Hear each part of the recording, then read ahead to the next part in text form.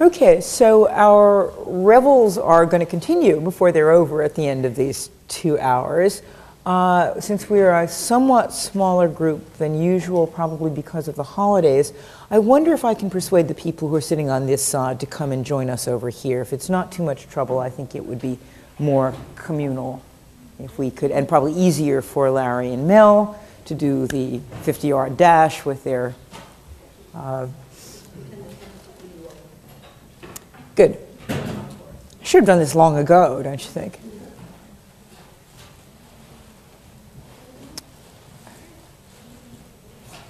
Thank you all very much.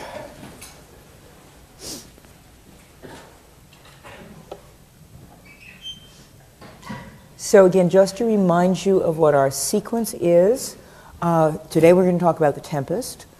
On the 2nd of January, right after the break, there will be a plenary discussion where you're supposed to come with questions and protests and suggestions and thoughts and preoccupations, and that will segue seamlessly into a kind of review for the exam.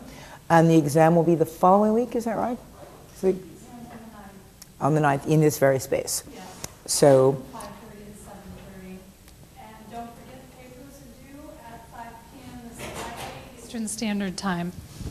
for folks who are coming in late, we're going to try to organize ourselves in smaller space, please, because we're a smaller group today. So I would be grateful. Larry, maybe I can station you at the door and you can kind of steer people just so we can get rolling. Would be great. Thank you very much. So, The Tempest. Conventionally regarded as, Shakespeare's last play, his farewell to the stage. As you know, if you have read my chapter, which I hope you have, it is none of these things. We're going to try to, sir. We're going to try to move everybody into the middle here. Yeah, actually into the middle. Yes, yes. Right. If you want an end seat, whoa, careful. We can put you over here. If you've read my chapter, then you will know that this is not true.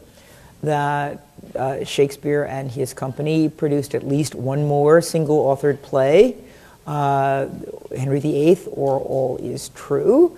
That there are other plays that Shakespeare seems clearly to have collaborated in producing. He doesn't retire from the stage at the moment when this play is finished. His death comes several years later in 1616. And in fact, what we have in this notion that the play itself is Shakespeare's farewell to the stage is a kind of cultural fantasy that we have produced because we cannot bear to lose him, and so we would like him to be able to say goodbye to us. Nonetheless, there is some goodbye saying and some hello saying in this important play, this really crucial and extremely powerful play. A play that is full of recognitions, refindings, startings anew, and confrontations with mortality, not only the mortality of the protagonist Prospero, but also the notion of figures outside the play who have died, the fantasy that Ferdinand's father has died. The play is full of intimations of both mortality and immortality. And it handles these things with extraordinary grace and beauty. This is justifiably and consistently one of Shakespeare's most admired plays. It's certainly a play that I very greatly admire myself. It's a play that has gone through many different strong periods of interpretation. And one of the things that I think that we should do in talking about this play is to review for ourselves the modes of interpretation that have seized upon the play and made it their own. And I will also want for us to look at some of the particular passages in the play that are so, again, justifiably moving and beautiful and celebrated and quoted out of context, whether it's by T.S. Eliot in The Wasteland or in various other places. And we'll also want to look at the major characters in the play, because after the other three romances that we have looked at, which had a vast landscape, the moving from place to place to place, huge time span with two of them having in the middle of them a space of 14 years and 16 years, many characters, armies, nationalities, personalities flowing through these plays. And here I'm speaking again about Pericles, Cymbeline, and The Winter's Tale. Here we have a play that's extremely compact in its personnel, very compact in its location, very compact even in its time span. What's happened in this play to the growing up gap that we noticed in the other romances, the necessity for the second generation to grow up? What's happened to it here? Happened before the play begins. We saw that in Cymbeline, but we nonetheless, Cymbeline was full of losses that took place in real time, so to speak. Here the losses, most of them, although not Ferdinand's supposed loss, have already taken place. What's the time span? 12 years. 12 years. Does that mean that Miranda is 12? How do we know that? She was 3. Splendid. Okay, very good. So she is in the Juliet young marriageable age. She is a young woman who has never really, almost never known anything. That she has a dim memory of where she came from. But she is one of the few, as she thinks of it, inhabitants of this island. Maybe let's set the personae first, and then we can talk about the effects of the play. So the play begins in medias res, so to speak. Something happened 12 years ago that we're going to find out about in retrospect by a conversation. Who's in the play? I was going to say who's on the island, but who's in the play? Who are the characters whom we will encounter? Yes? On the island now you have Prospero, you have his daughter Miranda, you have Caliban, and you have Ariel, right, the non-human. Not only non-human, but how many of these characters is Ariel directly available? Who sees him? Prospero. Yeah. Prospero. So that Ariel is we see him, or her.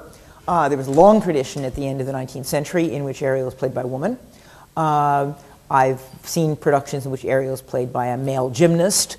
It's an acrobatic role. It's a dancing part. But not everybody encounters Ariel directly. Prospero does, and the audience does. And that tells you something about the angle of incidence into the play, the degree to which we are, part of the Prospero world. Ariel, indeed. And these are the current inhabitants of the island. Who has lived on the island previously? Sycorax. And who is Sycorax? Caliban's mother. What does she look like? Sorry? How do you know? They tell us that she's ugly, but I don't remember the language. The foul witch Sycorax, who with age and envy was bent into a hoop, the blue-eyed hag, says who? Prospero. So one thing it's not that I'm telling you that Sycorax was actually, a movie star, but this is hearsay. This is all reported information. And Sycorax, as it's important to keep underscoring, is outside the boundary of the play. She is the dispossessed former occupant of the island. She's female rather than male. She is also a witch, the way Prospero is a witch or a magician or a sorcerer, but she does not get to speak for herself. She's outside the boundaries of the play, and the degree to which she is demonized or described in these negative terms this is the language of, dare we say it, the conqueror or the dispossessor or the successor or the winner. This is how the people who have replaced her on the island describe her. We don't have any contrary information. Caliban doesn't say, "Oh, but she was beautiful." We don't. It's not that. But we do have an interested population that describes her as unfit in various ways, or malevolent in various ways. Well, do we know anything about any actions that she performed while we had her? Yes. She imprisoned Ariel inside a tree. Aha. And what kind of tree? I don't remember. A pine tree. Pine tree. I mean, not that it matters, but or maybe it does. But inside a pine tree. Why?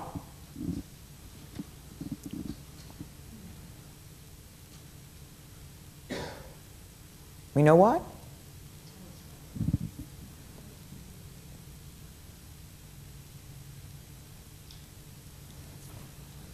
Anybody know why? Did we learn why? Speculations as to why. He also was able to do magic and in some sense compete with her. Well, he's a sprite. He's a spirit. He's he, she, it. So we could say that that there's a. If we wanted to allegorize it, we could say that this is a life denying or it's a controlling situation. It's hard to say. Thank you.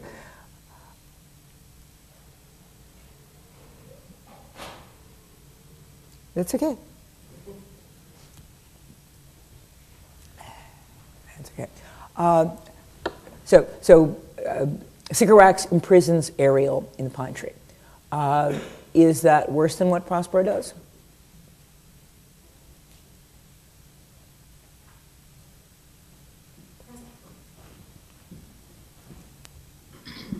It's similar in that she imprisoned him and Prospero has enslaved him. And it's the same amount of time. It's 12 years. Right.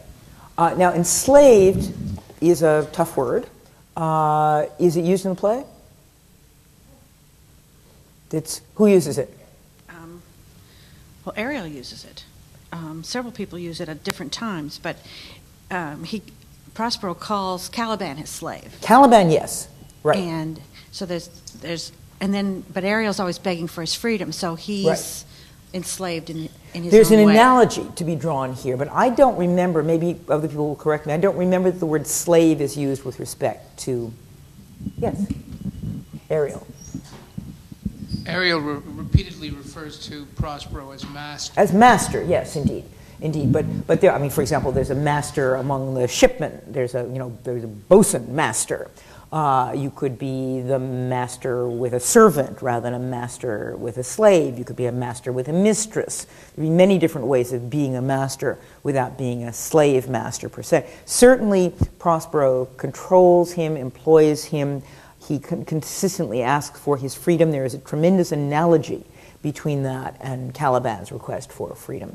But I don't remember in the text that the word slave is used. Servant, yes, exactly, servant. Now, you may think that this is a distinction without a difference. You may think that this is just, we like Ariel better than we like Caliban, or Prospero likes Ariel better than he likes Caliban, and so the word is used differentially.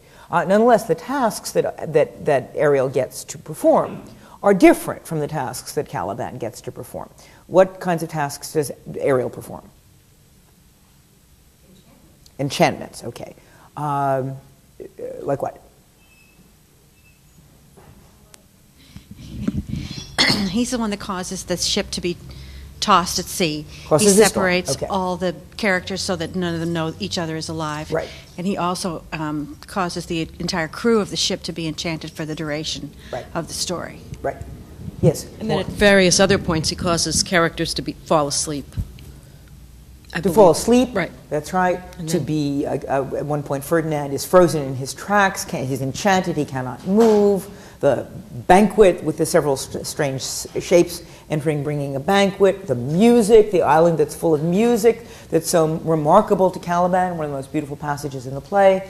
This is Ariel's music. Ariel is the musician. He is playing the music. So music, what elements do we associate with Ariel? Air. What are the four elements, remind me? Earth, water, fire, and air. So air, fire, Ariel. Earth, water, Caliban. Too simple? Yes, but this is a very elemental play. This is a play that is so sophisticated and so sure of itself that it can mobilize all of these great Renaissance cliches and all these great Renaissance set texts and set pieces and make them do something very special. It's a remarkable play. The economy of this play, the brilliance of this play, the way in which it boils things down to things that are very elemental is what has given rise, among other things, to the sets of interpretations that we'll talk about in a second. So Ariel and Caliban, there's an analogy and a disjunction between them. Caliban also enslaved, abhorred slave. Always? This is history on the island? No. Why? Yes, please. He was nurtured by Prospero until he tried to rape Miranda. How do we know? They tell us. Mm-hmm. Okay. Again, no reason to doubt it. Oh ho, would it have been done? Would I peopled the isle with Calibans? There's certainly a sense that he doesn't deny it. But again, the accusation, or rather the description of what took place. This is like date rape, he said, she said. I mean, the description of this as a violent act, as an unwanted act, as an act that deserved punishment and that deserved to move him from the state of playmate and favored second child into this enslaved state in which, what kind of work is he doing now? Menial work. There's wood enough within. He's carrying the wood. What else does he do? Brings the water. Yeah, he is supplying the necessities of life. He helps them survive. Yes. But it's almost as if his act was amoral. When you hear him talk about it, he's not even apologetic. It's almost as if he was meant to do that and he didn't know how else to be. Well, and indeed, we hear something about his education, don't we? I mean, who has been his principal source of education? Prospero. Prospero. What has Prospero taught him? Through his books, to be taught civilized. Him astronomy, to how to name the bigger light and how the less. Taught him language. Taught him, but Caliban himself did a little teaching. He's the naturalist. Here are the berries. Here's the fresh isles and the fertile water and so forth. That there's a kind of exchange that goes on. But while Prospero is busy doing big science, so to speak, he's not doing the sex ed lecture. He's not. There's no sense in which he is training Caliban up to be himself, to be a suitor, a courtier, a gentleman, exactly. Think about The Winter's Tale and about that wonderful moment when they decide the shepherd and the clown are given titles and money, and the clown says, "See, I'm now a gentleman born," because the phrase "gentleman born" is one phrase to him. He doesn't understand that gentleman and gentleman born are two different things. So the Caliban, who actually is a queen's son, is not brought up as the inheritor of the isle, but rather as somebody who is taught certain sets of things, but not other kinds of things. But he is taught language, and that becomes crucial. What is in his own estimation? What's the effect of his having been taught language? You taught me language, and my profit on it is I know how to curse. I know how to curse. Why? Is that because of his nature? That's what Prospero says, and Miranda too, one on whose nurture could never stick. Is he just bad? He's just bad? Bad seed? Figure of evil? Please. From his perspective, wouldn't it be that he's been put to hard labor and doing all this menial work and being treated as a slave, which is enough reason to curse those who impose those conditions on him? Yes, and behind you, please. Yeah, that also, love was withdrawn from him. He was loved at first and then no longer. Right. This is partly a sort of tale of adolescence, too. I mean, there are many ways of allegorizing this play, and many ways of appropriating it into our own time as allegorization. If you ask historians of the Renaissance, they will tell you there's no such thing as adolescence in the Renaissance. Indeed, if you remember, again, the very wise shepherd in The Winter's Tale, who says, I wish there were no time in life between, a certain age and 23, because all the time in between is just fighting and disputation and so forth. That's the sort of little adolescent moment described, that if you think of the shepherd as the sort of the Dr. Phil of The Winter's Tale, that in this case, we have a Caliban who, again, off stage, and we don't quite see it because we don't have that sense that they're in that same moment, has reached this point of rebellious adolescence and behaves against the father surrogate. Yes, please. It's also, I think, worth noting it's a stage of adolescence that begins with his awakening sexuality when he first attempts to. Right. And indeed, this is often the case in the plays that we have looked at, in the plays that are in the first half of the Shakespeare's career as well, that what causes a sundering between parent and child is the awakening of desire. Whether it's Juliet's preference for Romeo over the County Paris, or Rosalind falling in love with Orlando in As You Like It, in all of these plays of adolescence, and there are many of them, or indeed Florizel and Perdita falling in love with one another, and as they think, going against the wishes of the father Polixenes, who only comes back into the fold when he discovers this is actually a princess and not a shepherdess. But these rebellions are almost always moments of sundering from the parental bond and a going out into the world and the beginning of another kind of narrative. And indeed, in this case, it is very unvarnished. It clearly is sexual desire. It's not.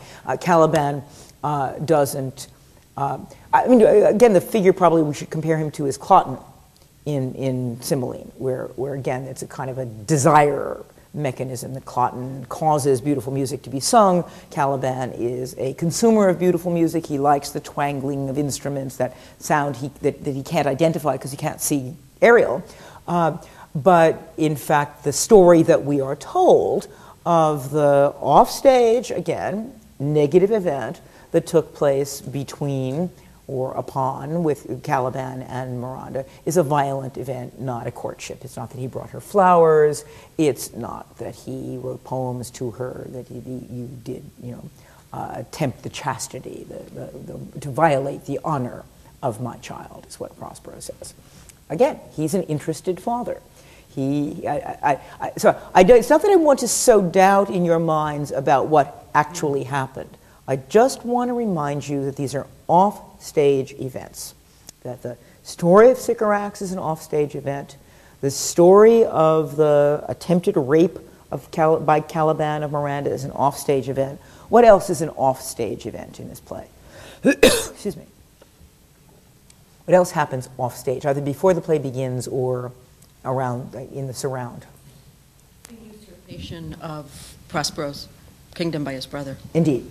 Indeed, and this happens before the time span of the play begins, and often also happens in a different place. Where? Milan.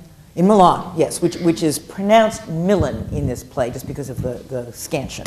In Milan, yes.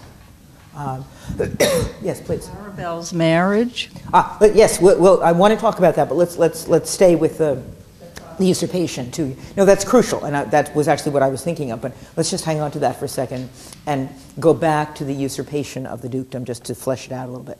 Why does, who usurps the dukedom from Prospero? Antonio, and Antonio is his brother, right? Is he wrong to do so?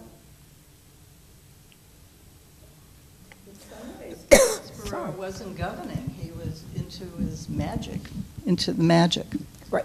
He prefers his books. He neglects the governance of the state, that he is in his study instead. The opportunity presents itself for usurpation. Again, it's not as if everybody says, oh, it's great, really much better to have Antonio ruling, but Prospero is like King Lear, unburdened, crawling toward death, like that he is ignoring the issue of state. And he's wrapped in secret studies. He's enraptured by the study of magic. And magic in this period encompasses a very wide range of things. It is not only doing tricks or playing tricks. Magic, science, and religion are terms that are very much imbricated in one another. In this period, the evolution of the notion of science develops from the notion of magic, of natural theology, of understanding how the world works, of commanding. Because, again, if you don't understand how the wind works, you could think that a sailboat is magic. So that it's partly a matter of who understands and who doesn't understand how natural forces work, and who understands and doesn't understand how math works and how language works. Out of this period will come a practice that will come to be called science, a word that literally means knowledge or knowing. And out of this, and will come a kind of rationalization of science and a certain kind of notion of science as a set of practices. But in this period, these categories are very fluid. It isn't until quite a long time after this, for example, that alchemy is thought of as distinct from chemistry. Alchemy is the immediate parent of chemistry, and in this period, not distinct from it.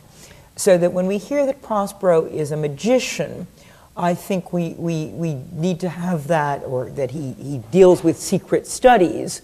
I think that we need to have the broadest possible picture of what that means, that this is not merely the kind of thing that we see Ariel performing on the island with the disappearing banquet and so forth. That the study is really the study of how to control the universe and how to understand the universe. And this is both noble and dangerous. And it's also extremely preoccupying. It's preoccupying to the extent that he neglects then the affairs of state, and his brother Antonio usurps the dukedom. How does he get rid of Prospero? Sets him adrift. In a little leaky boat with a leaky little daughter, right? Okay, so we a cherubim thou wast that did preserve me. That's, I think, what the text says. Because she says, of course, that, now again, remember the completely artificial exposition at the beginning of this play. They have been together on this island for 12 years. Now, maybe he never told her this story before, because why? She didn't need to know it before, because something's about to change. Again, the play begins in medias res. There's the shipwreck. And again, many of you have seen this play in the theater? It's fabulous the way this play begins, because you're in the middle of this storm in the shipwreck, and you hear the clanging, and it's people are shouting, and things are very indistinct, and hierarchy is gone. I mean, this whole, remember the scene in the Winter's Tale when the clown is on the shore watching the shipwreck, and he's talking about the shipwreck and the poor souls and so forth, and he's also watching the Antigonus being torn apart by the bear, and how the Antigonus cried out that his name was Antigonus, a nobleman, but the bear paid no attention to the fact that he was a nobleman and ate him anyway. Now we're in the middle of that shipwreck, so to speak, and again, there's no distinction of class or rank. Everybody is in the same boat, literally, and everybody is in the same storm. And who, in fact, is in that storm that is coming toward the island? Who has been ensnared in this storm that Ariel has made happen at Prospero's command? Sorry? Who?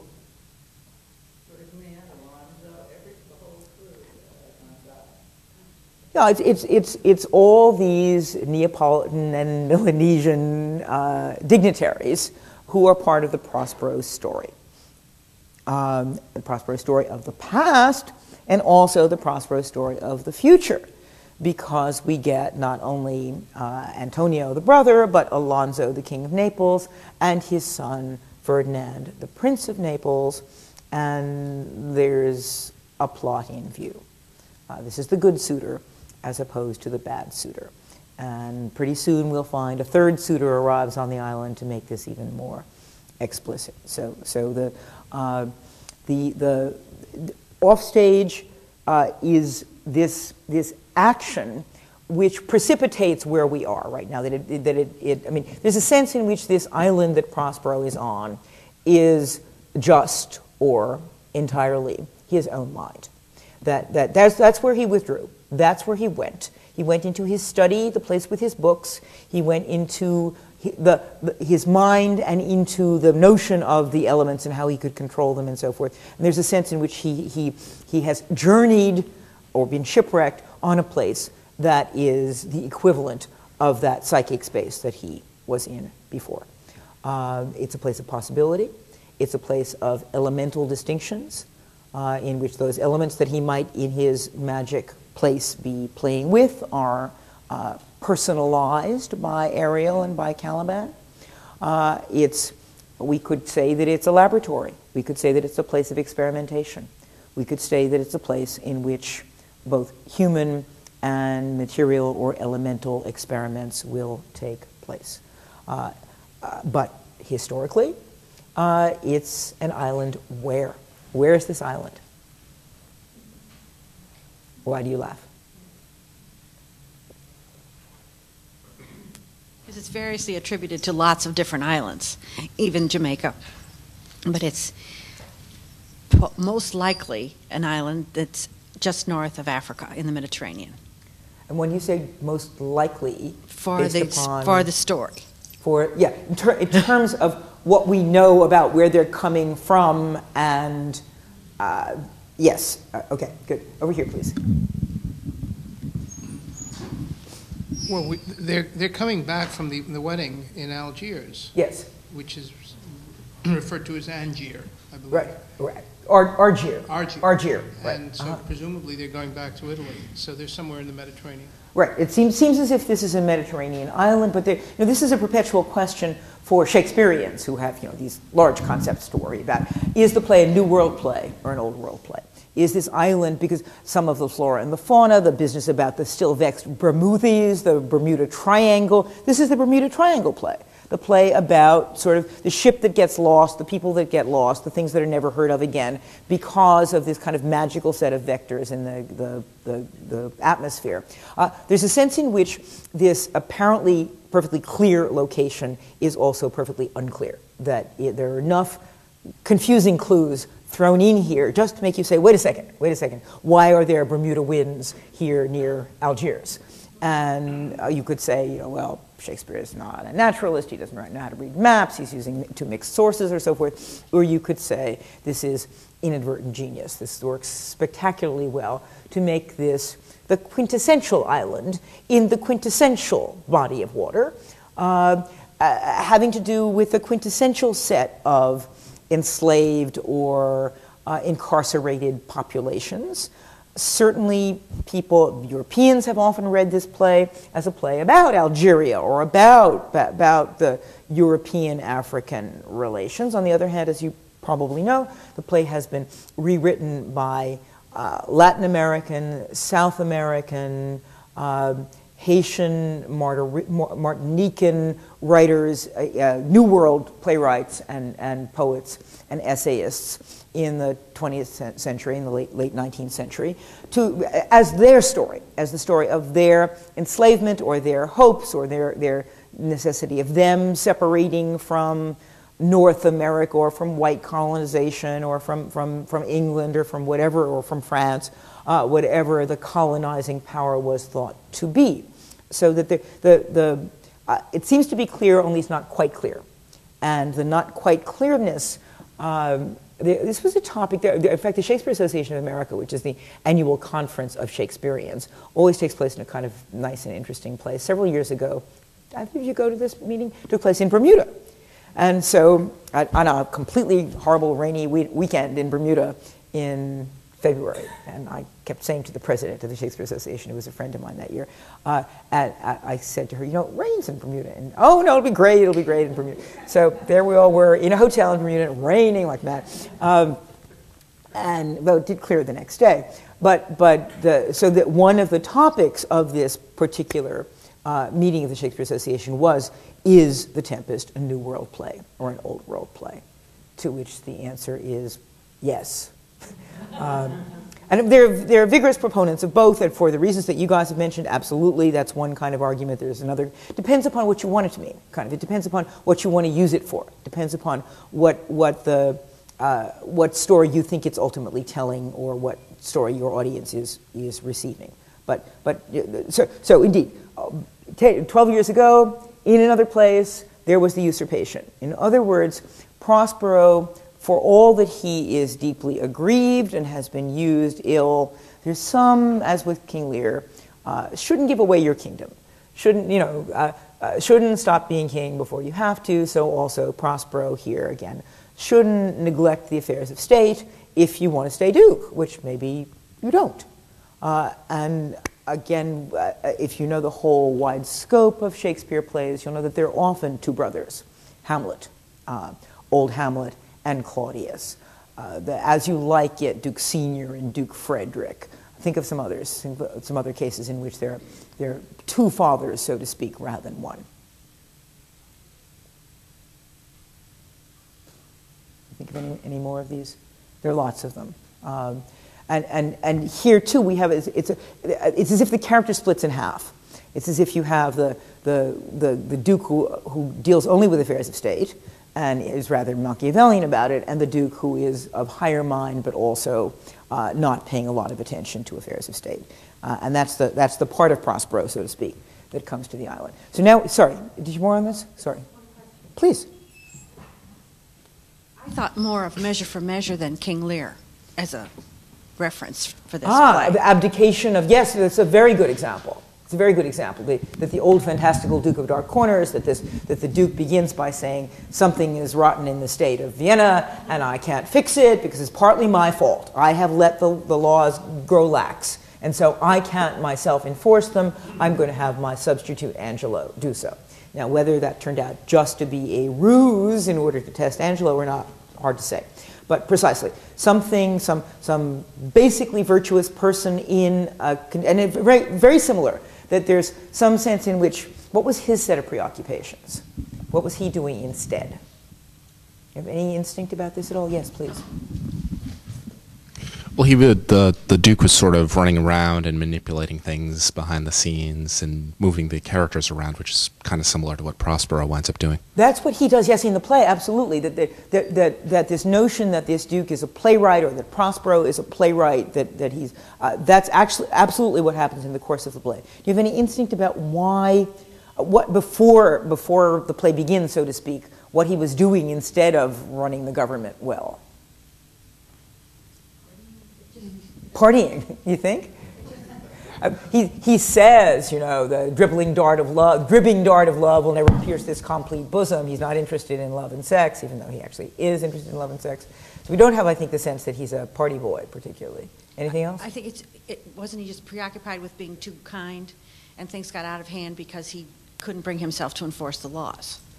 He's too mild, so it's not that he actually did anything, so he just let things go. Hard to say. He's more, I mean, if you imagine the Hamlet of the early scenes of Hamlet as the king, rather than that there's some sense in which he thinks too much, whatever. He's not obeying the laws. And one of the things that dukes often do in Shakespeare plays that have dukes in them is to first lay down the law and later mitigate the law. They often come out at the end of the play, as happens in Measure for Measure, as happens in Comedy of Errors, and says, well, you know, don't worry, I pardon you, you can have mercy rather than the law, and so forth. So that the Duke is often in that position of first being the person who has to enforce and lay down the law and impersonate the law, mortality and mercy in Vienna, and also the one who can change it. That's certainly exactly what happens in Measure for Measure.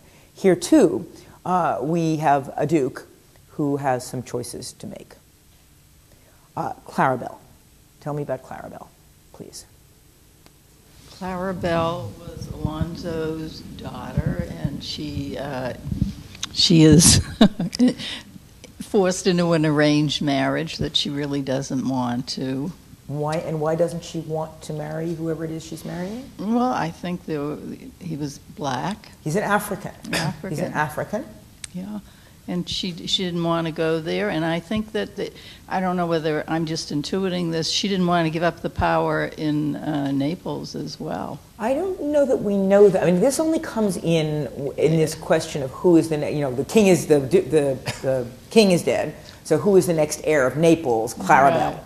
Right. But she, you know, she'll never hear that her father's dead because she's miles and miles and miles away. So if Ferdinand is dead, you know, as it's postulated or fantasized at one point by Alonso, theoretically she could not take over the power, and that it would go to Antonio.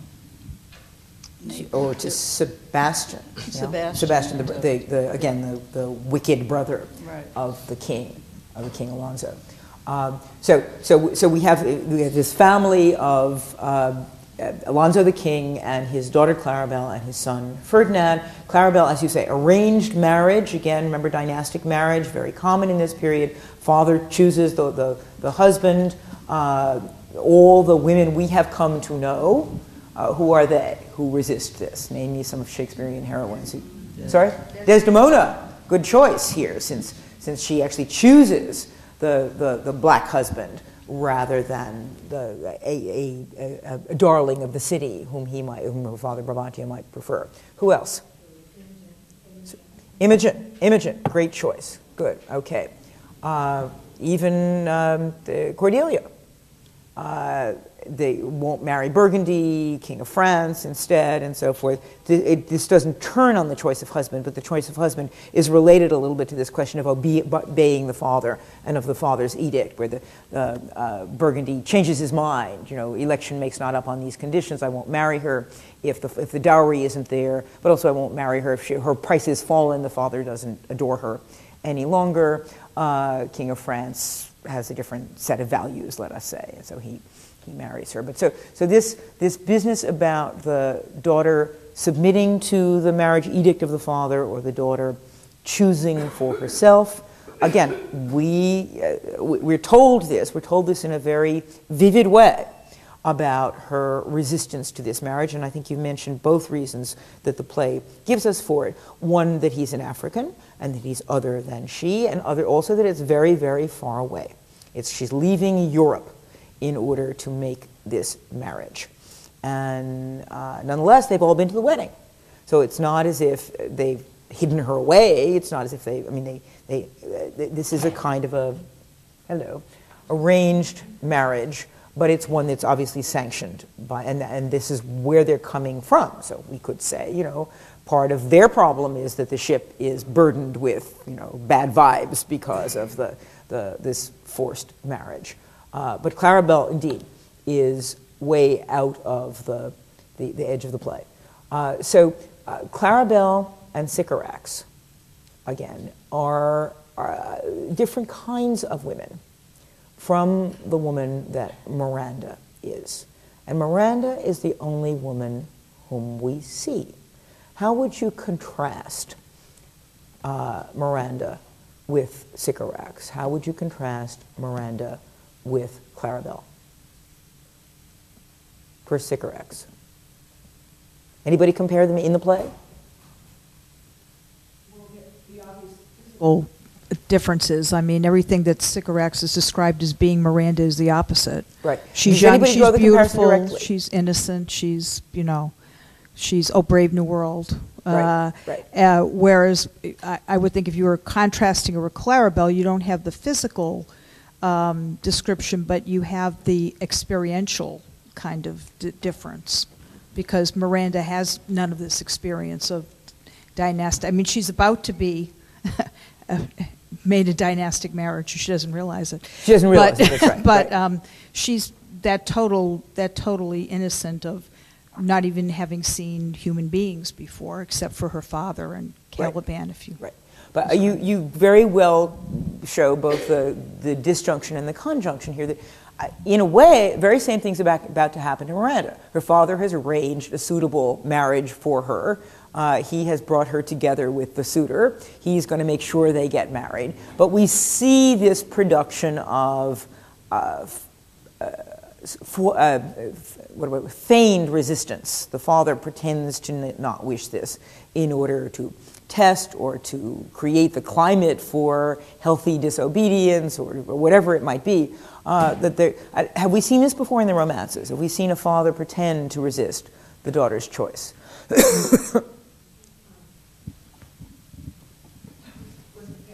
It is in Pericles, yes. Thais' father, great. What, you remember his name? No. Simonides, which is also the name of a great Greek poet. That Simonides pretends to be angry at the daughter's choice and tells us that he's happy with this, but that he tests her by pretending to be displeased. We get a very much more fully fleshed out version of that in the apparent way in which Prospero feels or seems to feel toward Ferdinand.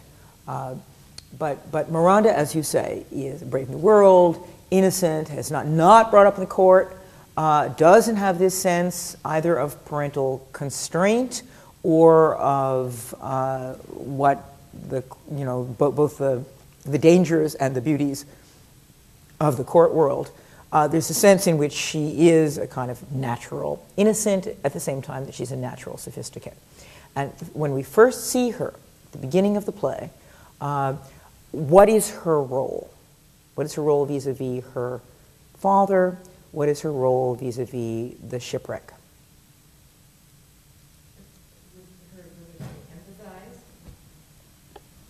Absolutely. If by your art, my dearest father, you have put the wild waves in this roar, allay them.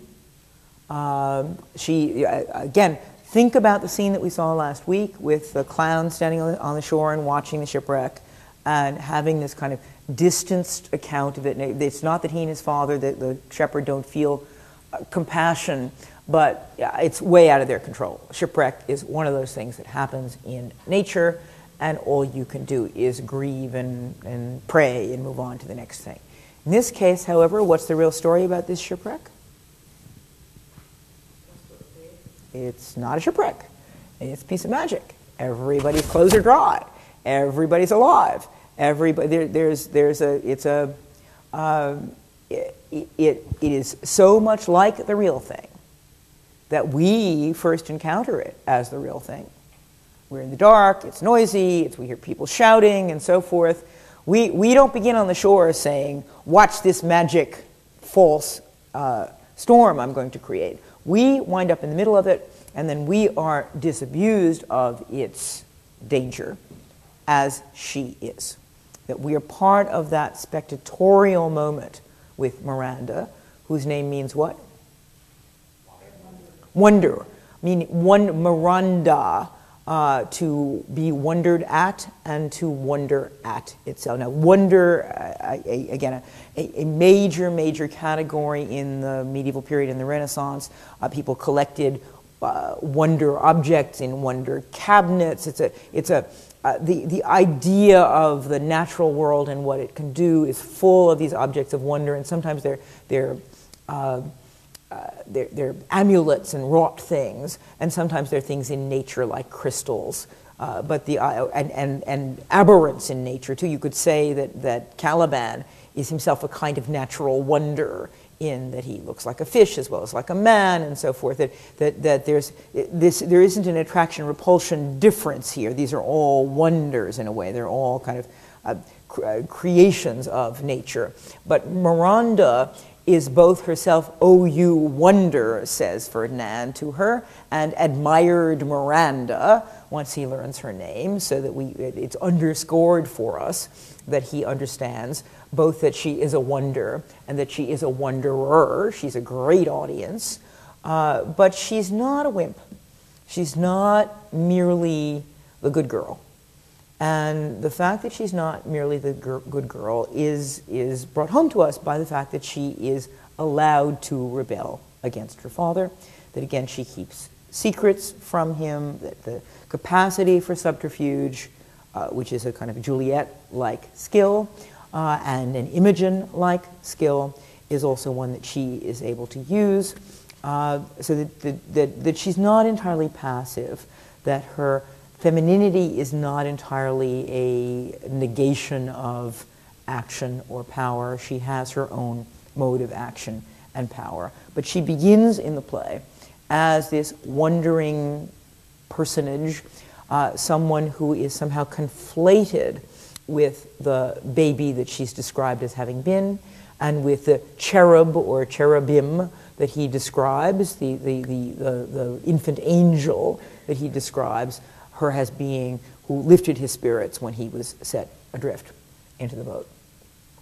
But she is, and again, this is characteristic of the way this play is set up, that you've got one example rather than many of a certain type of thing, with the other examples off stage or not immediately available to us. So that Miranda's occupies the only on-stage female role, but leads us to ask certain questions about the women who are around the edges of the play and what happens to them. What about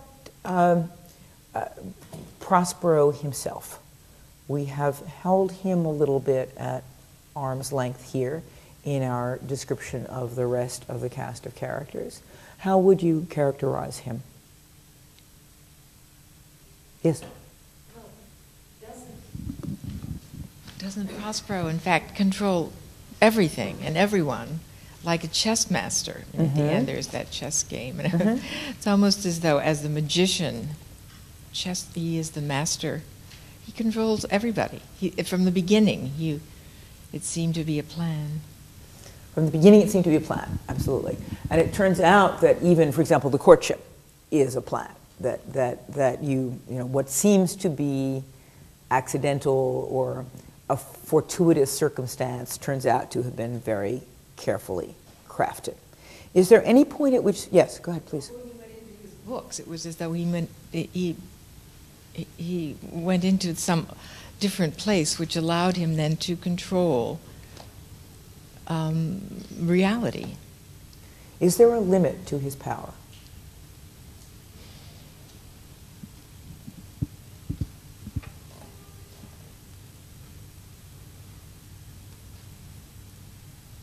Yeah. Would you say that there is a limit, and that is why he takes the point of view at this point with his daughter's emancipation coming, that he is being freed and he goes on to grow himself in a new way? What's he going toward? He's going toward forgiveness of his brother and of himself. Okay. Is this his own idea? Who suggests forgiveness to him in the play? Yes, please. Ariel describes how he is moved, I think, to pity. Yes. And Prospero replies that he's almost ashamed that he doesn't have as strong a reaction. Right. Dost thou who art but spirit, etc. And am I mean, let me see if I can get the lines right. Where Ariel says, mine would, sir, were I human, and Prospero says, and mine shall, but I will, in fact, release. This is when he's describing the people in the stinking mire, and the Ariel begins to have a sense of pity about this. That there's this kind of transformation from, because this play has the shape of a revenge drama. This is a familiar genre in this period. The long nurtured sense of hurt and injury. Finally, the culprit comes within your grasp, and you're going to do everything you can to disconcert him and to have revenge upon him and to bring him low and even to kill him. And it's a revenge tragedy which, in a different way from Hamlet, but in a related way, averts itself here and becomes something else. Yes, please. I was just curious about where Prospero's wife was. And the question earlier about what are the limits of his power. He can't make people love or not love. And I was just wondering about, for him, the meaning of the wife not being mentioned, I don't think, in the play. And Miranda's not curious about her mother. Right. Is the wife ever mentioned? If it was, I missed it. There's a At one point, Miranda asks, right. Sir, are you not my father? And he replies, thy mother was a piece of virtue, and she said, thou wast my daughter. Right. This is very characteristic. We just came out of The Winter's Tale, where this issue of the undecidability of paternity. Here, it's often a kind of unpleasant witticism of this kind. The very same joke is made by Leonato in Much Ado About Nothing. This very same joke about this sort of the mother said, and it's kind of a boys and boys joke about this. This is so it's a proverbial kind of thing to say. It's coming to the common language. But here's the place in which the mother is mentioned in relation to dynastic succession and authenticity and legitimacy. Then there's a moment quite late on in the play when Ferdinand is watching The Mask. And this is a disputed crux about which there have been interesting things written, where he says, either, so rare a wondered father and a wise makes this place paradise, or so rare a wondered father and a wife makes this place paradise. The question is whether it's the long F, the long S, which is in Elizabethan printing or in Jacobean printing, an S in the middle of a line often has this long tail, or whether it's an F. And you can't really, you can tell, but there's been some dispute about, but in this case he's talking about his own wife, of course, not about Prospero's wife, but it did give rise to a very interesting article by Stephen Orgel called Prospero's Wife about this very question of the absent mother. And of course, absent mothers, as we've noticed, are pretty present in these plays.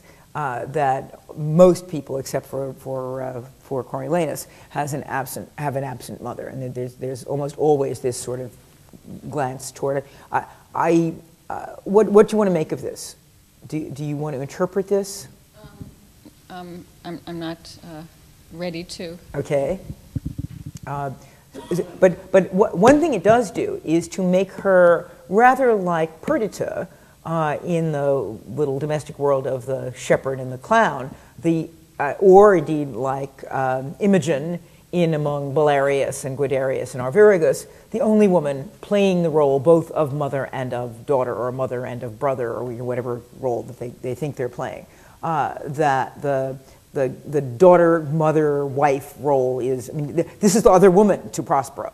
And indeed, there have been arguments, not mine, but there have been arguments that part of his resistance to other suitors is a kind of incest, a kind of a desire to keep her for himself. Before we laugh at that too much, we can remember the incest moment, that fleeting incest moment in Act 5 of The Winter's Tale, in which Leontes mistakes his daughter for somebody that he could marry. Yes, please.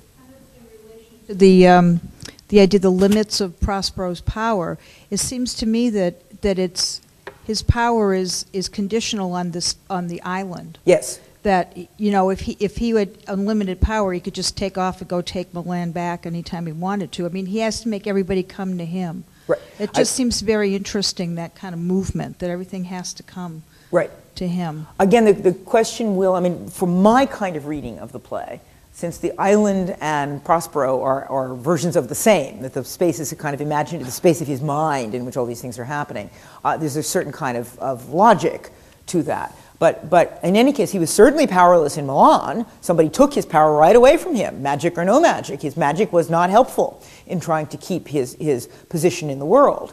So he was exiled. He didn't choose this. This was not a pleasure trip. This was not a Cunard liner that he was taking to this island where he then decided to stay. This was a place of exile, a place of rejection that he then made into something. And indeed, when he's going to go back to Europe, it is going to be at some cost. What's it going to cost him? Sorry? Giving up his magic? Giving up? Drowns his books, breaks his staff. Every third thought will be my grave. That he's going back into the world. It's as if he's had this moment of eternal life that is now turning back into suddenly he's going to be an old man. And it's clear that his time is almost over. That he's going back into time. That he's choosing death. That it's pathos, but it's not pathos. He's going forward. But going forward means going into death rather than away from it. At this inopportune time, we'll have to stop and take a break. Do come back to these yellow sands after these 5 minutes or 10-minute break. Okay, so let's now take a moment to sort of look at the big picture issues that have marked various strong interpretations of this play before we then come down to look at some of its textural moments.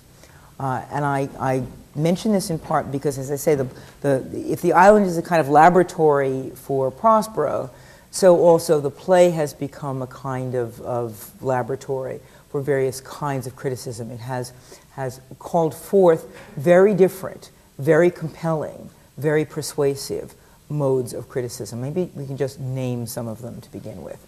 What would be various critical approaches to this play that you're familiar with? Okay, great. Let's just list these to begin with, and we'll come back and talk about them. Okay, anything else? Yes? Metafictional. Metafictional, splendid. Okay, great. More. That's it?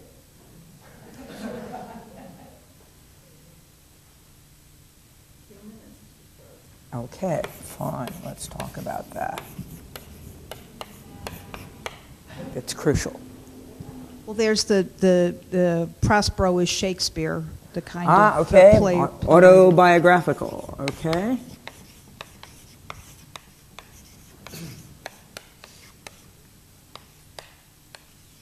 Okay. Anything else? Anything else? I would say that there is both, so to speak, a psychological and a psychoanalytic way of reading this play, and that they are different from one another.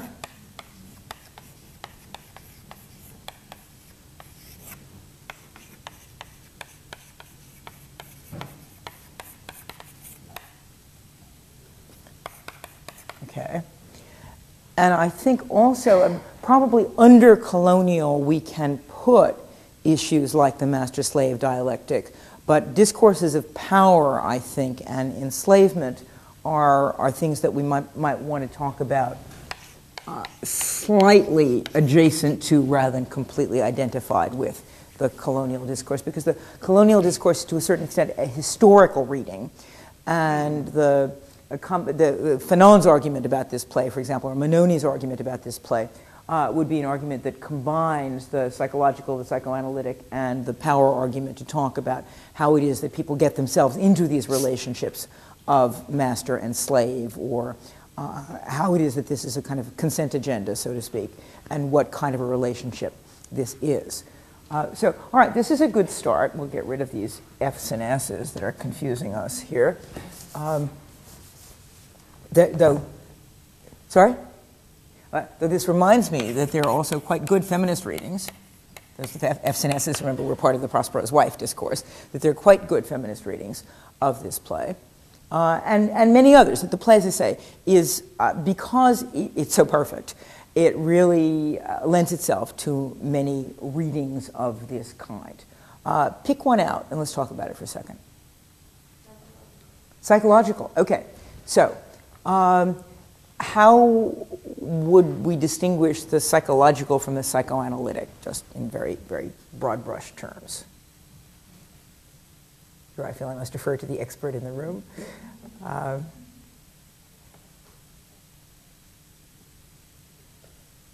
Anybody have a view about this? Well, just a broad stroke would be, one would be, psychoanalytic would be more unconscious forces as opposed to conscious. Sure. Okay. So, I mean, bearing in mind that these are not absolutes, but that psychoanalytic would have to do with unconscious motivations, or the motivations that were somehow not perfectly understood by, or even maybe aggressively misunderstood by the people who were performing them. There are psychoanalytic ways of reading texts and psychoanalytic ways of reading characters. Psychology. Again, this is no psychologist will agree with me about this, but when we talk about psychological readings of plays, we're to a certain extent talking about character and motivation and the relationships among characters and family clusters and things like that. And a psychological reading of this play then would participate in the conversation that we had a little while ago about the father-daughter tensions, about the sexuality causing an imperfect conversation between them, and deceit or dissimulation, the competition between the father and the suitor, the absent mother, and what this might suggest about the extra roles that are heaped upon Miranda, and the discussion that we had about Caliban too, and whether you can talk about Caliban having a psychology, whether he has a persona where he has motivations, he has desires, he has relationships, So that, for example, a very, very famous, beautiful passage in which he talks about music, which be not a fear, the isle is full of noises, sounds, and sweet airs that give delight and hurt not. That this is a kind of childlike utterance of that kind of that gives you an insight into an aspect of Caliban that seems quite different from the figure of Caliban that you see in front of you. And this figure of Caliban is itself performed in many different ways, sometimes as a kind of hybrid monster, sometimes as a native resident of an island in woven clothing. But the question is sort of what is the interiority of Caliban like? What is the interiority of Prospero like? What are the motivations of these characters? And what's the extent to which, if there is one, that there's more than one father, more than one child in this play, that there's a kind of splitting out of the typical roles of typical 20th, 21st century roles of generational relationships. The colonial story here is, as you probably know from reading the footnotes in whatever text you're using, embedded a little bit in the history of the time in which the play was written. Remember again that we're always going to pay attention to the time which it's written, the time which it's set, the time which it's performed.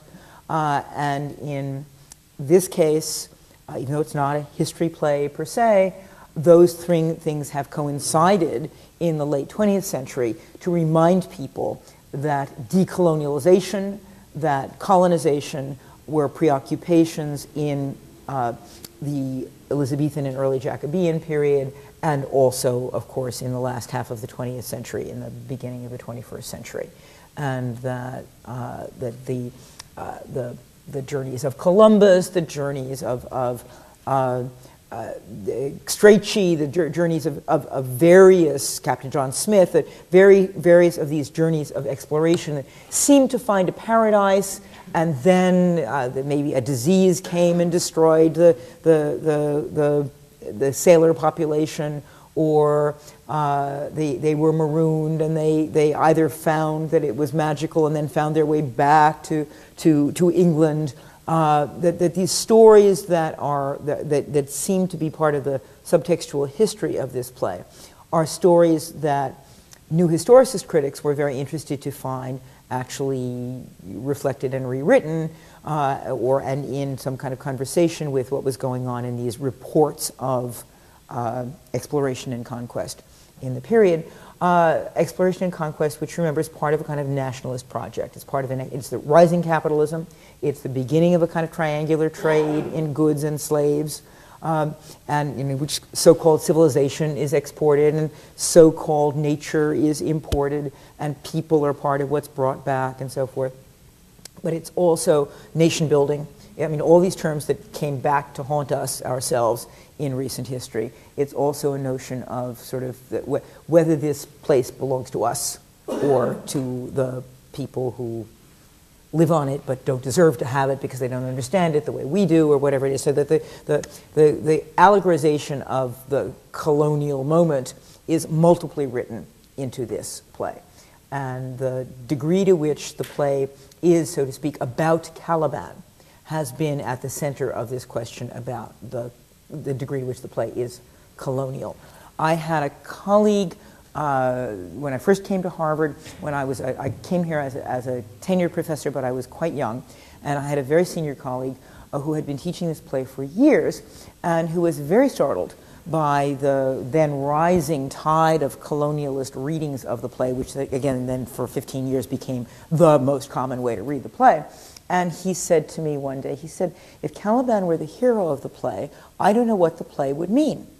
And for him this was completely destabilizing, to imagine recentering the play around Caliban and what he had lost and what he might get back.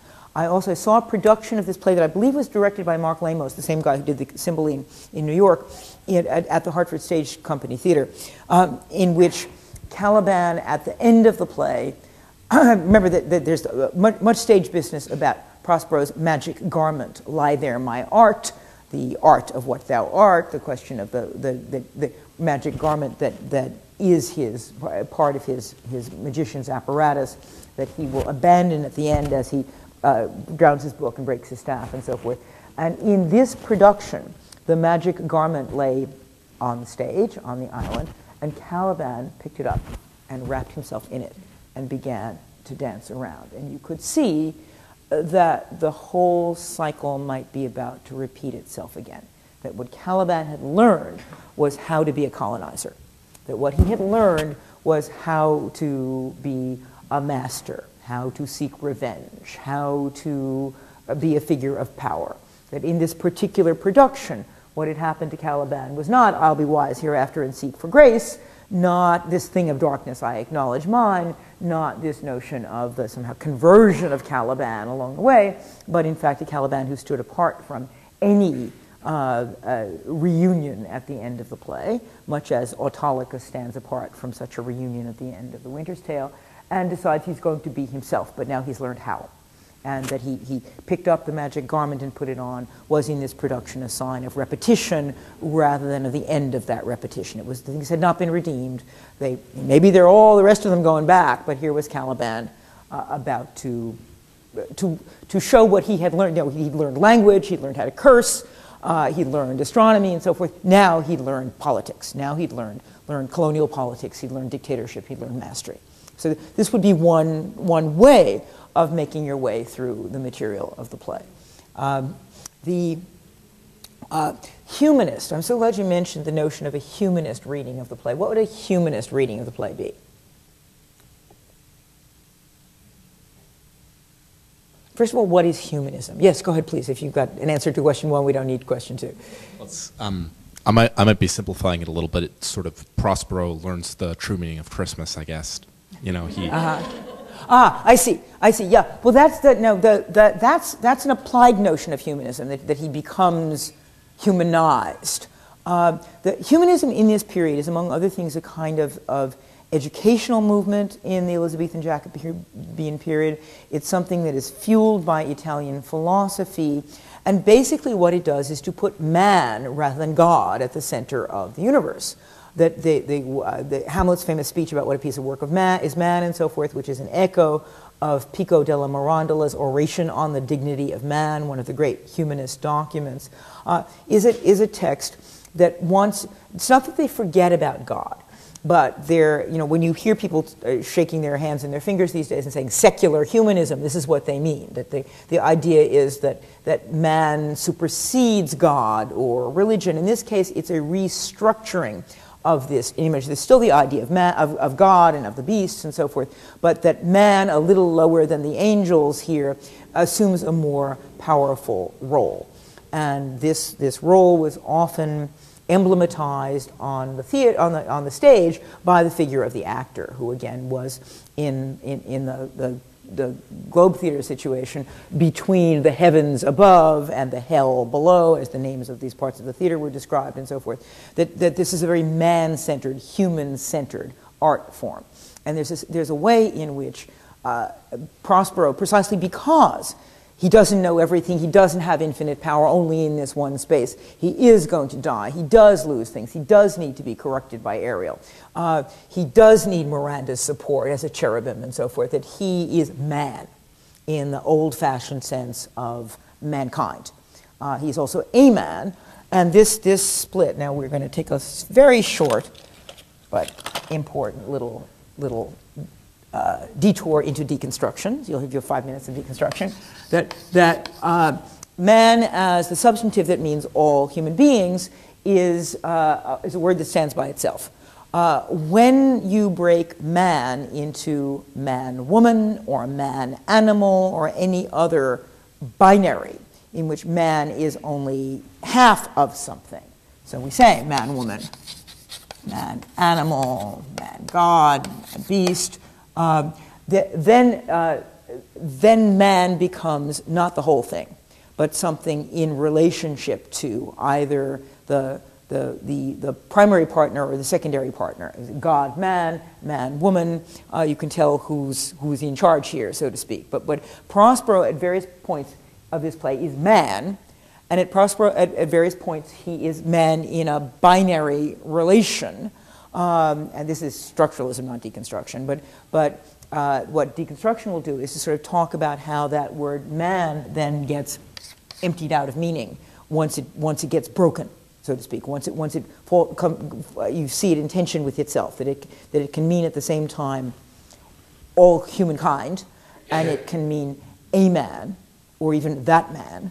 And once it does that, you see you can't put the Humpty Dumpty. You can't put the pieces back together again without remembering that there's this tension within the notion of man.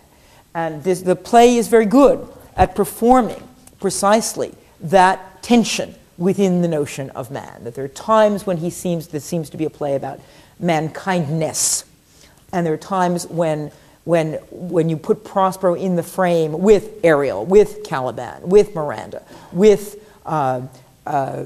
Ferdinand, you see his partialness, and you see his lack of impartiality, you see his interestedness, you see his desires, you see his blindnesses, and so forth. And so that, again, the play is brilliant in the way it emblematizes for us both the wish to have a notion of man, empowered man, proud man, dressed in his little brief authority, that's Isabella, again in Measure for Measure, and the idea that man is only actually one of a variety of ways of being a man or a version of mankind. So the humanist reading of the play, so to speak, really begins with this notion of Prospero as all in all, and what that means, and also looks at his limitations before the play and after the play, and also his limitations within the play. And those limitations, far from being a flaw in the character, are what make the character an interesting character, rather than just an allegorical cardboard figure, cutout figure. We've talked a little bit about the feminist reading, in that we have talked about what would happen if you focused on the women in the play. And the autobiographical reading, again, I mentioned a while ago because it's so persistent.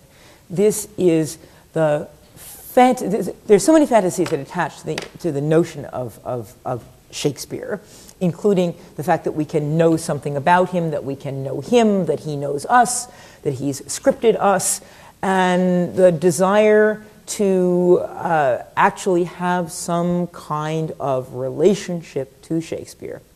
And even, if I can go back to the master-slave for just a second, to have some control over this figure who seems to have some control over us, does play into the way in which this persistent, recurrent notion that this play is about Shakespeare's biography, that he had a daughter who married, that he lost a son, that he was getting old, that he left London, that he went back to Stratford, that he shortly died, and so forth, that the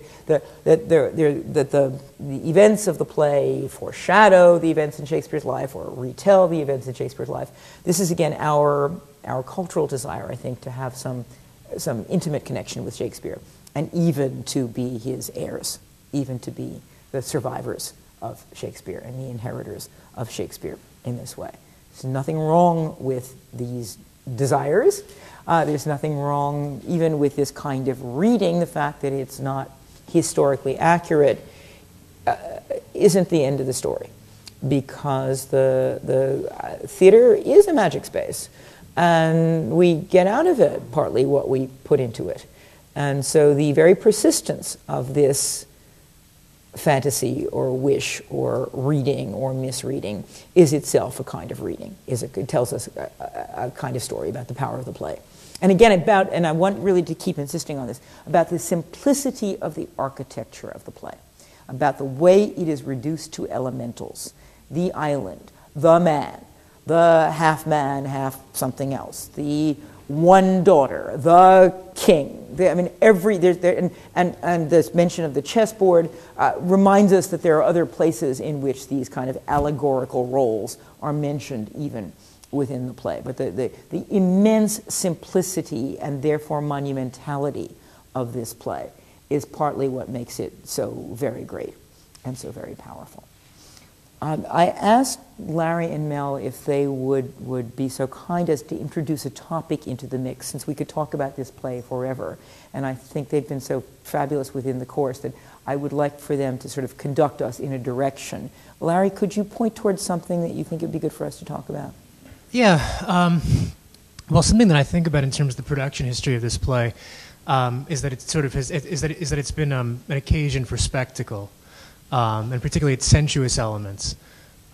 Its translation, for instance, into opera or into ballet have been incredibly suggestive. So I think it would be great, for instance, if we would look at some of the songs in it, or perhaps the marriage mask.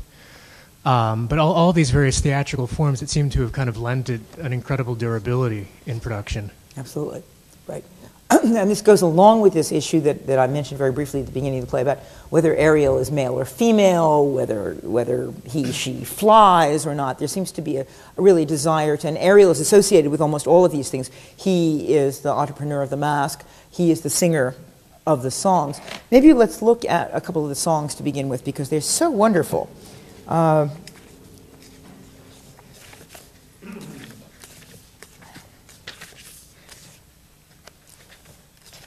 In Act 1, Scene 2, we have 2 songs from Ferdinand. And this is the moment that T.S. Eliot was remembering and rewriting in The Wasteland. Can we impose upon you, Larry, to... I don't have a copy of the text, but everybody else okay. does.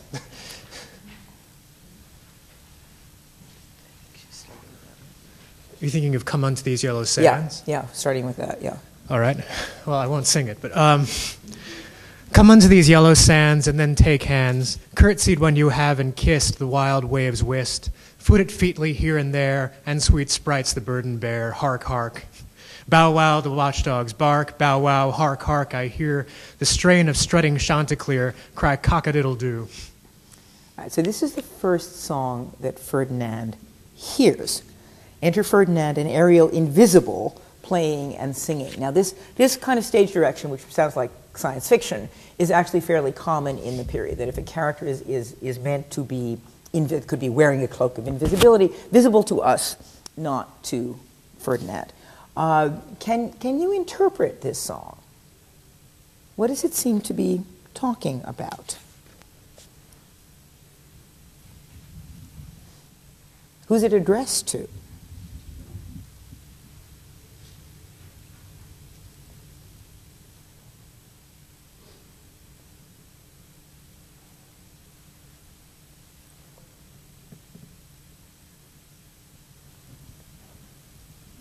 Come into these yellow sands and then take hands. The audience? Okay, good. Anybody else? I mean, maybe there is nobody else but the audience. To Ferdinand, to all the party that came with him.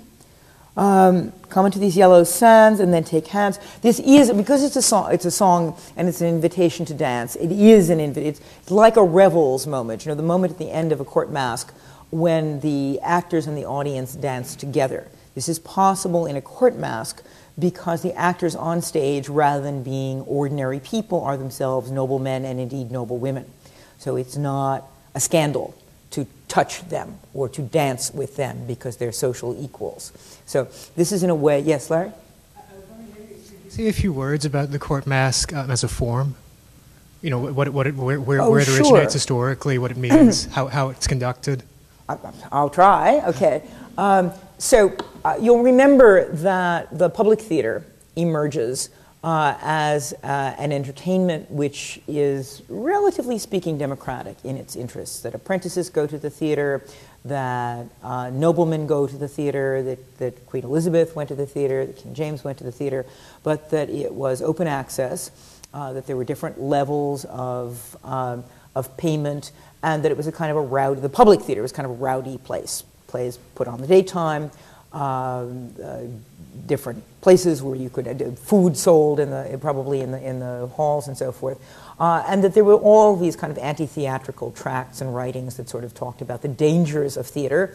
That theater was danger because it impersonated real life, because it made you fall in love with the actors or actresses, because it made you dissatisfied with your own lot, because it was unreligious in that it did, pretend to be do what God's supposed to do to make images of man.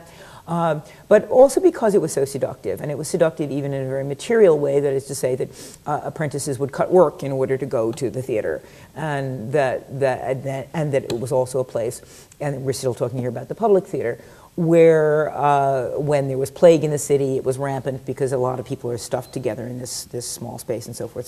So this is a kind of performance which is very popular, but also very demotic, very interested in the general populace, and also a place in which rebellion and revolt might take place. In contradistinction to this, there developed private theaters, indoor theaters, in which, for example, a play like this might be performed. This one is also a play that is performed in a public space. And also court masks, which were extremely popular, especially during the time of King James and James's son, Charles. So we have the Jacobean mask and the Caroline mask. And and this is a case in which there's a collaboration between a poet and a scene designer.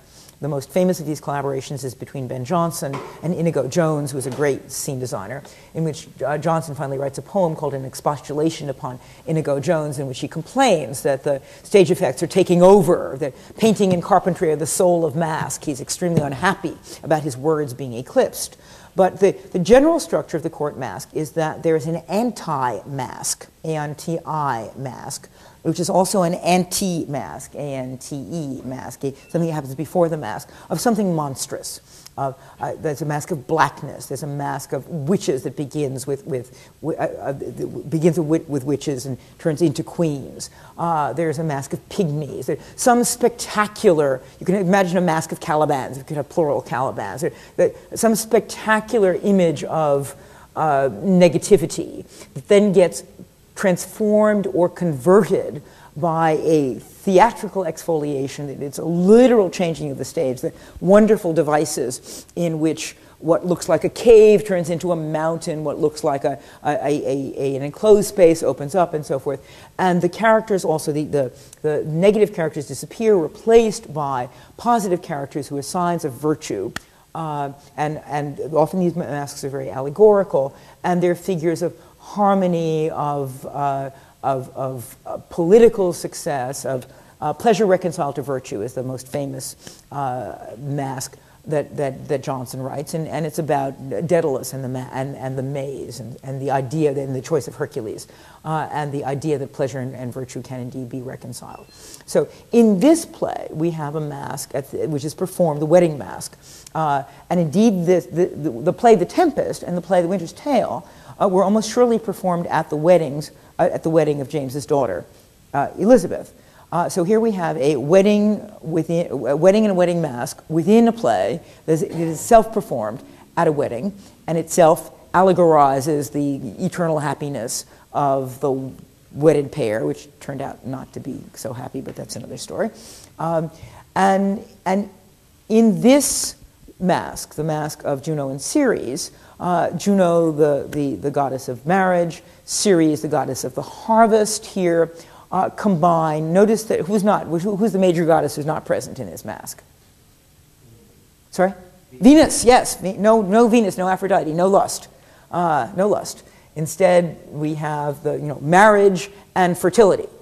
We have the fruits of marriage rather than the run-up to marriage taking place. And nymphs and reapers happening here. So again, it's fertility, it's nature, and it's a mask that's interrupted, you may remember, by what? By what? Why does he interrupt it? Why does he interrupt it? Yeah.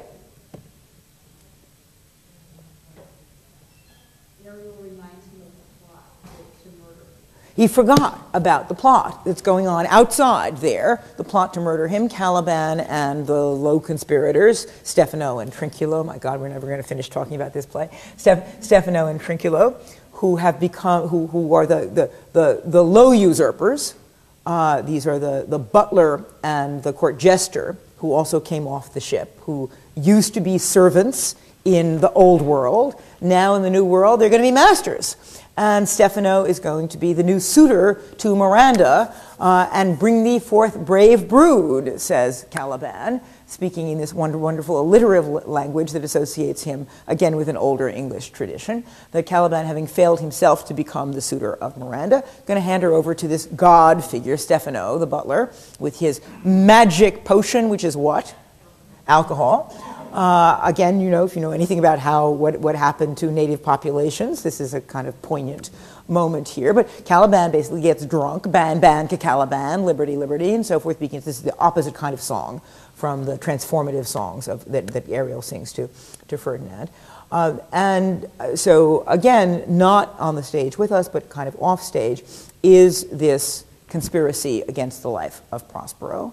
The very conspiracy that we talked about when we said that Ariel has them stuck in this stinking mire. But Prospero interrupts the mask right in the middle, and everything disappears.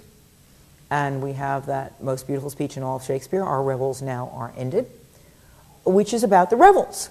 It's about the mask. I mean, the word revels here is a technical word that has to do with, we have, revel, the Christmas revels and so forth, with which is not unrelated to the notion of revelation, incidentally. But we have this notion that revel means general playing around and having a festivity, and so it does.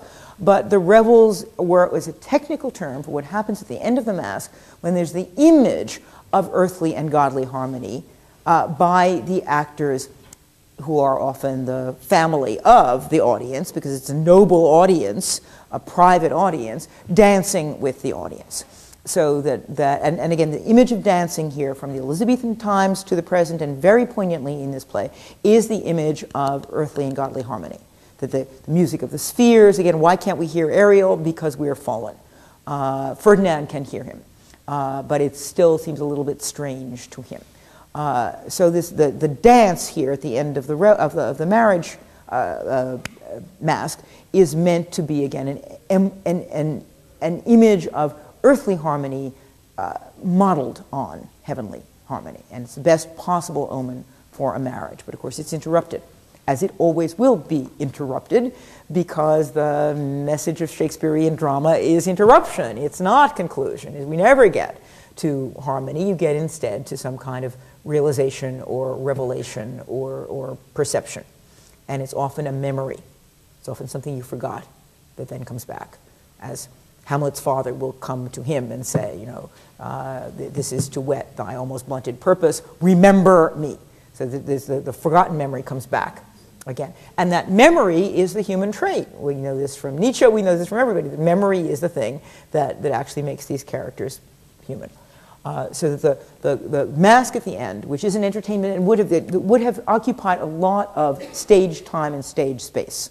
And every time I've seen it, it's very special. I've seen wonderful versions of this with 3-foot-high characters. There was a fabulous production at the Chicago Stage Company a couple of years ago. It was just amazing. And I had never been enraptured by this mask before. I'd always thought of it as pages I had to get past in order to get back to the text. But it can be fabulous. Absolutely fabulous. And then you feel, as Ferdinand and Miranda did, so what happened to it? This is great. We were in the middle of this. How come we're back in the revenge plot? How come we're back precisely in an older mode of drama? An older mode of drama. I had forgot the foul conspiracy against my life. And we're back in that moment of Prospero wanting revenge. And so we've rolled back not only in terms of atavistic human behavior, but also in terms of the sort of stage history of how certain kinds of plays came to the Elizabethan and Jacobean stage. So the mask is always an image of harmony and slightly an image of timelessness. And it's always, again, going to be interrupted by time. Let's just, before we're going to backtrack to the second song of Ferdinand, because I don't want to leave us with only the one, just to read you this one again, very shortly after the one that Larry read us. Full fathom 5, thy father lies, of his bones are coral made, those are pearls that were his eyes, nothing of him that doth fade, but doth suffer a sea change into something rich and strange. Sea nymphs hourly ring his knell, ding dong, hark now I hear them, ding dong bell. So what's this an image of? It's transformation. Yes, that's step 2. Transformation of what? Of death. Of death. Yes, we're looking at a dead body underwater. This is an image we're going to see a lot in Shakespeare. You see it in Clarence's Dream in Richard III. You see it, there are many places in which this fantasy or this imagination of what it's like to be a drowned person surfaces here. But here, again, immediately, you're quite right, it turns into transformation, sea change, to suffer a sea change into something rich and strange. And this notion of the sea change could be, again, lifted from this play and talked about as the way in which Shakespeare makes metaphor, the way in which Shakespeare makes characters, the way in which he makes drama, that it seems to be natural, but also it's kind of magical.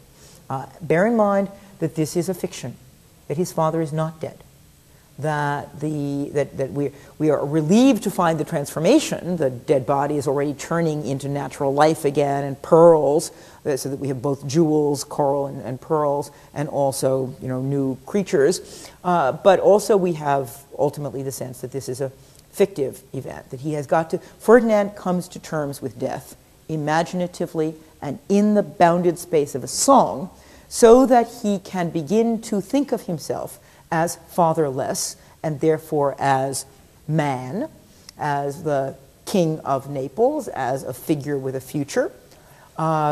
And he needs to go through this death of the father. This would be, to go back to the psychological or psychoanalytic reading, he needs to go through the death of the father imaginatively, so as to be able to re-encounter his father alive again at the end of the play as a different person, and in the meantime to have conducted, as he does, in an extremely elegant as well as arduous way, his courtship of Miranda. Because again, what he does is, of course, to take over all the jobs that Caliban had, the carrying of the wood, the being the slave, and so forth. But he is not the slave, he is the servant. And he animates that word servant out of the Petrarchan discourse, in which the lover is the servant of the beloved, in which everything he does is at her servant, in which this language of servant and mistress is the completely common language and the completely common practice. And he talks about the fact that the mistress that he serves makes all his trials pleasures. The purposelessness, so to speak, of the enslavement of Caliban here becomes purposeful, and the notion of slavery is set aside again in favor of this notion of the servant. So, you have more, Larry, that you want us to talk about the mask? I think that was great. All right. Mel, please. Really? Because you know what I'm going to want to talk about. But I want to offer the students a chance to chime in too, though, because in all seriousness, my voice has been pretty forward on the discussion board this week. I've kind of been still stuck back on Antony and Cleopatra, haranguing on that. So should we open it up for student questions? Or because otherwise I'm going to want to talk about despair, and everyone will leave here all dreary, and we certainly don't want to leave the Tempest on that note. Should we talk a little bit about it? As long as we just don't leave it on that note. I don't want to send everyone out of here. Let me say, we've got 10 minutes, and I think we probably need to talk about Prospero's various farewells. Because I would not want to say farewell to you without taking note of the fact that this is a guy who says goodbye for half the play. That he's like an old actor. You cannot really get him off the stage, and he begins rehearsing his departure quite early on. Our revels now are ended. Again, a magnificent speech, and we can read it together. What are his other farewells? Sorry? There's an epilogue. There is an epilogue, absolutely. There's the epilogue, and between that, there's the moment that we talked about before, in which he abandons his magic. The Ye Elves speech, in which he drowns his book, in which he abandons his magic, that this is another kind of farewell. It's important, I think, that he keeps leaving and not leaving, that he keeps articulating his losses, that in each of these spheres he says goodbye to art, he says goodbye to magic, he says goodbye to his daughter, he says goodbye to the island, he says goodbye to life. What doesn't he say goodbye to? He says goodbye to Ariel. Go, chick. Farewell. Caliban is the one thing that he doesn't say goodbye to. This thing of darkness, I acknowledge mine. That there, whether or not you see them going off into the ether together, there's a sense in which the release is also an act of claiming. And the I acknowledge mine is different from, but also importantly similar to that moment that we looked at before, in which we hear that the mother said that you were my child, and I believe her. That's a kind of mine, I acknowledge mine moment. This is a very different I acknowledge mine moment. I think we don't fantasize that this is his actual physical child. So how do we understand that moment of Caliban being acknowledged? Acknowledged, such an important word, yes. In what sense?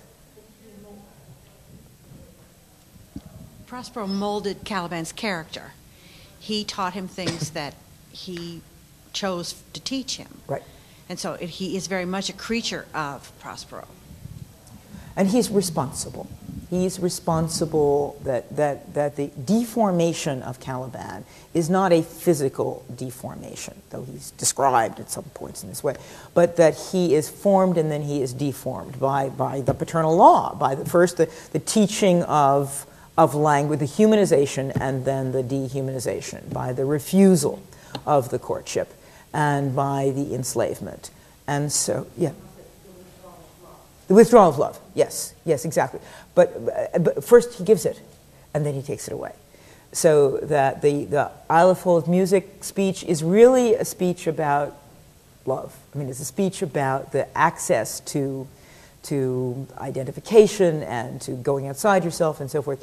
And then because Caliban feels loss, and he doesn't only feel loss of Miranda. He feels a more profound kind of loss. Exactly. It's just heartbreaking. It is heartbreaking. It's absolutely heartbreaking. Absolutely. And I mean, all of these figures encounter loss, but Caliban, in a way, incarnates it.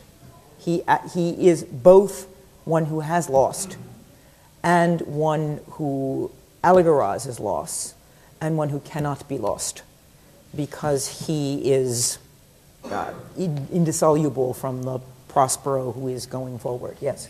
Can I jump in a little Please. bit on this point now? To me, it's a very powerful thing as well, because I'm reading it through the lens of Prospero setting himself up a good death.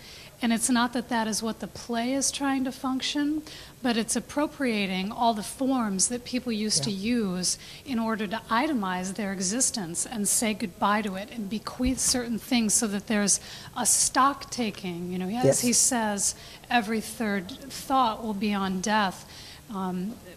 Some of you may be familiar with the idea that in the Renaissance, if death took people by surprise, this was a terrible thing, and it was not indicative that you were headed toward a good place. So that they were very obsessed with the idea of getting everything in order, conscience-wise, material-wise. And this is sort of the form of what he's doing at the end, and so therefore it's all the more tragic and heartbreaking that Caliban seems to have no place in his thoughts as he's ordering what's most important to him, as he's getting ready to go to the next realm, whether that's on earth through death.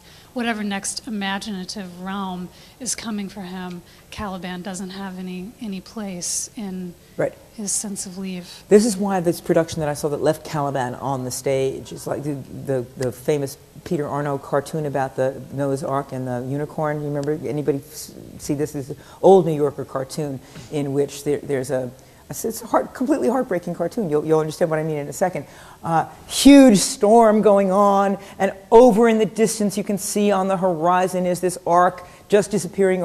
And here you are on the edge of a piece of island landscape, and there's a unicorn looking at... No, exactly, looking out at the disappearing ark. And, wow.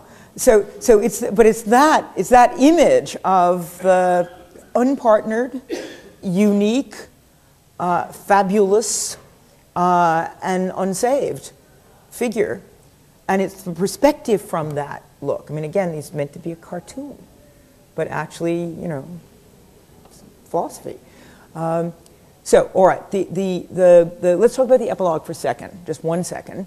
Just to say that like all epilogues, it is epia. It comes after the play. Epilogue, speech after something. And that it is a much less powerful piece of poetry in some ways than some of the speeches that Prospero is given within the text. I'm going to read it, and then I'm going to read the Revel speech, and then I'll let you go till after Christmas. Here's the epilogue spoken by Prospero after he has let Ariel go. And remember the struggle that he has to let Ariel go. And if Ariel is imagination and invisibility and creativity and so forth, he grounds his book, he breaks his staff, and this is of course an echo of Medea the witch in Ovid, he lets Ariel go, and then he is alone on stage. Exeunt omnes, everybody else leaves. Now my charms are all o'erthrown, and what strength I have is mine own, which is most faint. Notice that the caesura in the middle of the line emphasizes that. The line stops in the middle. Now 'tis true, I must be here confined by you. Who are you? Audience, okay, confined, as Caliban was confined, here on the stage by you, or sent to Naples. Let me not, since I have my dukedom got, and pardon the deceiver, dwell in this bare island by your spell. So who's the magician now? Audience. But release me from my bands with the help of your good hand. So what's being asked for here? Thank you. Gentle breath of yours my sails must fill, or else my project fails.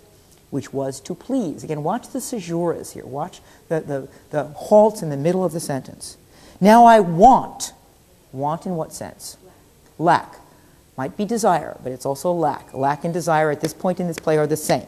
Now I want spirits to enforce, art to enchant, and my ending is despair unless I be relieved by prayer, which pierces so that it assaults mercy itself and frees all faults.